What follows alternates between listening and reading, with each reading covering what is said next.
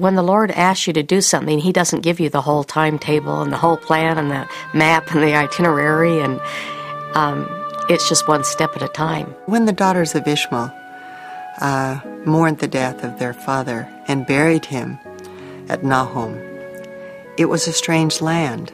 If you're disposed to be doubtful, dubious, cynical about this sort of thing, and now you're out there and you're actually paying a price, it's not merely uncomfortable, but people are dying. With the death of Ishmael, there would also be a choice in coping, just like with any of the events.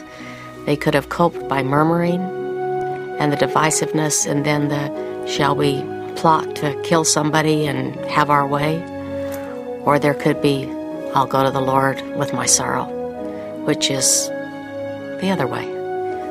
But everybody has a choice, and they made different choices with it. And they're asked now to walk away. It makes me want to cry from their father's grave.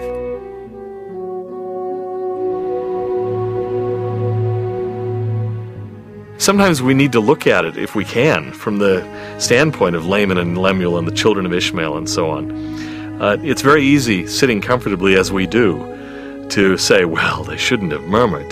They should have understood. But how would we feel being taken away from our comfortable home, led out into the middle of nowhere by a visionary, and we find ourselves starting to pay this really high price for it? So they mourned, and it would have been a very difficult time for them. And then to leave, to go away from that place, never to return again, would have been very difficult, because they were tied by their religious practice to the graves of their ancestors.